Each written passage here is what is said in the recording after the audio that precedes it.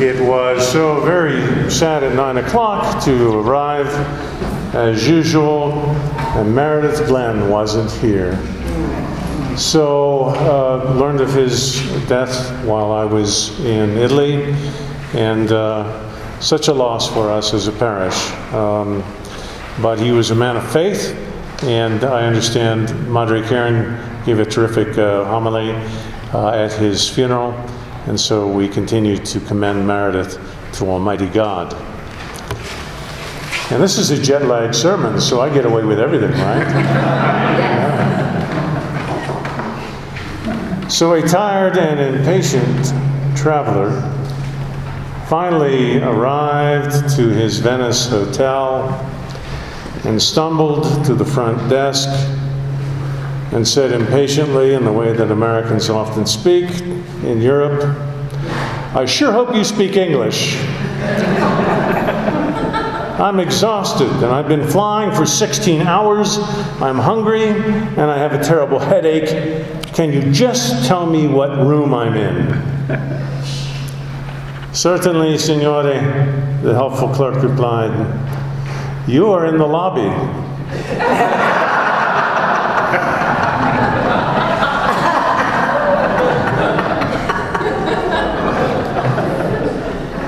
An American in Madrid stopped at a restaurant near the Plaza de Toros, and he orders a Negroni and catches a whiff of a delicious-looking dish at the next table.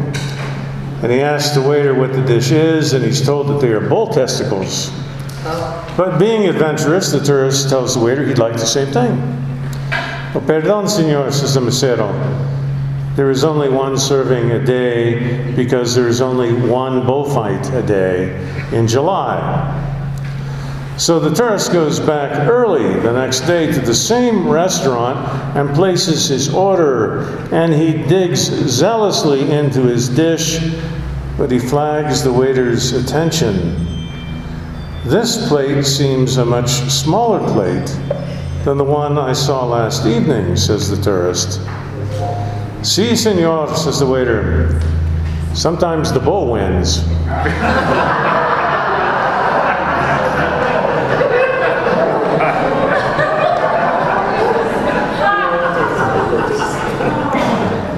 I told you I need forgiveness. Jet lag covers a multitude of sins.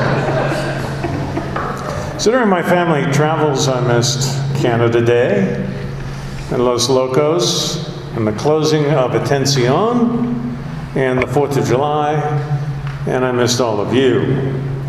And I hope you missed me too, though after those jokes you're probably pining for the supply clergy.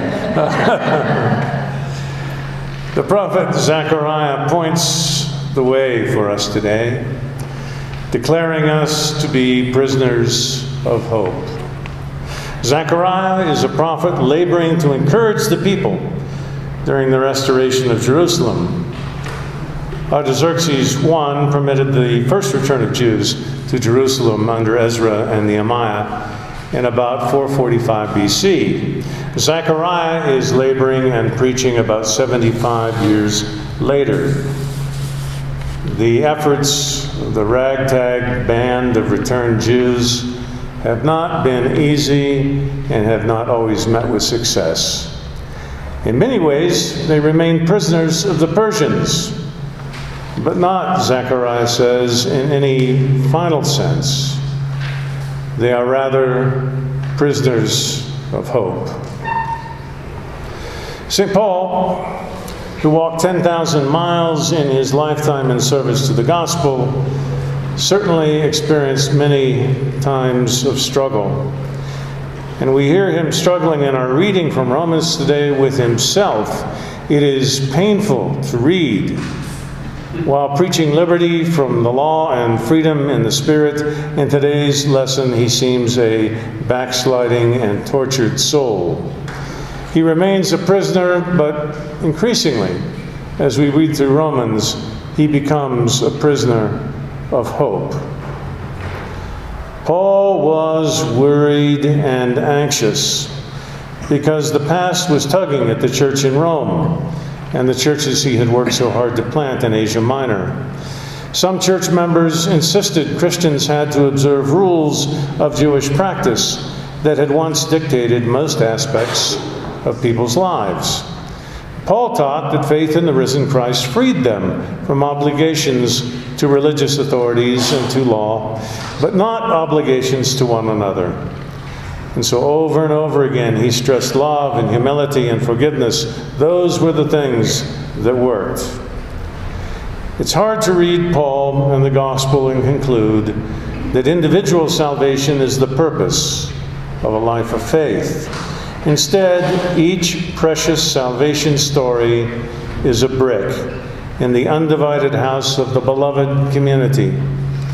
But sometimes Paul had difficulty applying his own teaching to himself, and he was aware of this struggle. I recall an ambitious parishioner who had taken a quite demanding job, and on Sundays she would arrive to church with dark circles under her eyes, and she seemed to be carrying the weight of the world. "I can't even pray," she said, lying in bed at 3 a.m. And I said something glib like, "Your tossing and turning may be a form of prayer. God never sleeps." To which her rejoinder was, "Well, neither do I." St. Paul may have been in an insomniac phase, busily trying to order every dimension of his own life, every dimension of the lives of the churches he planted. He does not seem good enough to himself. He does wrong things, and he blames forces beyond himself.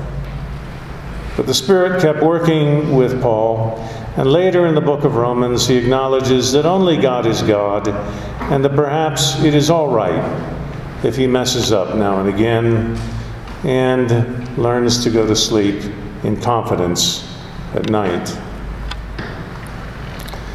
I lived on a 400-acre farm one summer as a teenager called Grace Haven Farms. It was an experiment in Christian communalism, which was the kinds of things that we did in the 70s. I was a suburban kid, as were all of my bunkmates, and I was learning how to tend chickens and pasteurize milk and bale hay and tend the gardens. Many things amazed us, that people worked that hard, that we could work that hard, and that food did not appear washed in plastic wraps on grocery store shelves. Carrots especially amazed me. I knew them only as orange and flawless things offered up a dozen at a time in clear bags at Kroger's. But the ones I pulled from the ground were dirty and multi-pronged and looked as though they were best fit for use in a voodoo ceremony. Re-prepared communal meals, broccoli, I discovered, always had tiny worms and bugs hidden in the flowers and required soaking in salt water so as to remove the worms, not always with entire success. But how good that produce tasted, which may have had something to do with being 15 and having baled hay all day, but those were memorable meals. The post-conversion Paul seems initially uncomfortable with the spiritual version of carrots right out of the ground and wormy broccoli. In every iteration of life, Judaism, Christianity, rigid secularism, there is a human tendency to scrupulosity and perfectionism. And many of us suffer from early Paulism. What does your early Paulism and perfectionism look like? Often I meet one obligation only to reproach myself for another obligation I feel I have inadequately completed. I make pastoral calls but haven't given enough time to administration. I immerse in sermon preparation, but to the detriment of entertaining. I socialize but can't keep up. I administrate but can never cross all the T's. I can will what is right, but I cannot do it. You probably suffer from your own version of perfectionism, never quite getting it all doneism. Come to me, all you who are weary and carrying heavy burdens. Take my yoke, learn from me. I am gentle and humble in heart. What in the world might that mean for us?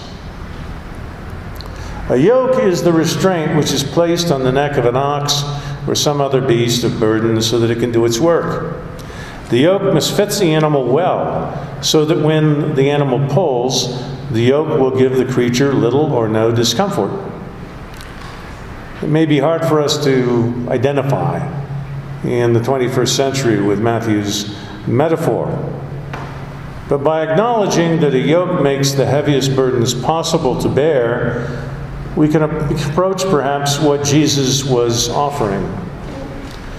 As Paul Tillich put it, the burden Christ wants to take from us is the burden of repressive religion and of the law imposed by the people of his time who were religious authorities and who weighted down people with the burdens of the law. Those who labor and are weary laden are those sighing under the yoke of religious law. The yoke Christ offers is a new way of being, a free and personal relationship with the living God. It is being yoked to Christ and the work of Christ that we can discover perfect freedom.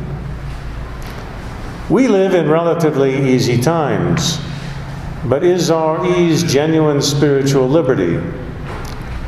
Christ's yoke is easy, but it is still a yoke.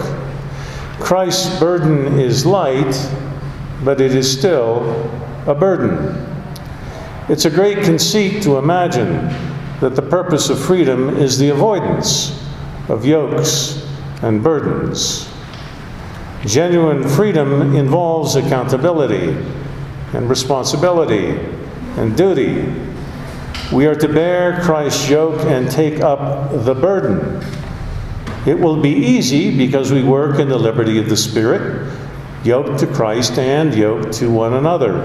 It is light because the work is grounded in a principled relationship to God. But spiritual freedom, all freedom, is still labor and always entails sacrifice. After college and through my first master's degree, I worked in a small hospital as a respiratory therapist. Generally, I was on the night shift. It was never a boring job. There were ventilators to manage, arterial blood sticks to draw, and there were patients in crisis. And when a code blue was called in the ER, everyone, anywhere in the hospital, it was my job to drop whatever I was doing and to run, not walk, to join the resuscitation team. When the call came, you went, racing down hallways, taking stairwells in 3 bounds. I liked the adrenaline, but what I liked most was the absolute clarity of focus. Someone's life was on the line, and you had a specific role to play in stabilizing a patient. We need, perhaps, a little more focus. Too much demands our attention. A little meekness of heart, a little more creatureliness, a little more certainty of our mortal nature leads us toward the clarity of focus Christ's yoke might bring. Our hearts are restless until united with God's good work in this world, work in service to the least likely as we align with Christ, in service to our neighbor, to the created order, to those in need, to the marginalized, and to the forgotten. We yoke ourselves to the disciplines reflected in Jesus, and that is to find right focus. Our materialist or our religious perfectionism are not of much use. We will find rest for our souls by uniting to God's songline. Life is not a project or a series of boxes to be checked. It isn't an accomplishment. Life is a wonder and a mystery, to be lived yoked with God, lifting the burdens of others in the manner of Christ. As we yoke ourselves to one another with that focus, it makes for light work, but light work with joyful hearts, and it makes us prisoners of hope. Amen.